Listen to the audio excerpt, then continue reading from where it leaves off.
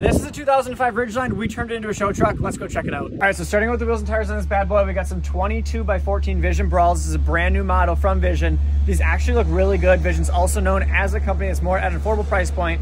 Super dope wheel. Pair those with some Venom Power 3314.5, R22 obviously, Venom Power XT tires. Super steamroller looking. They're basically rubber bands on there. And then with that, we have a 2-inch lift kit all the way around. It's really just a strut spacer on the top that adds an extra 2 inches. And then we plastic dip this thing ourselves using the Dip Your Car kit. This is a burnt copper. And then we have 2% tint all the way around in this thing, 30% in the windshield. And yeah, it rubs like crazy, but we don't give a shit because it looks sick. We also have some cleared out taillights, and then we have some custom HID retrofit headlights to go with it as well, with some fancy projector action going on.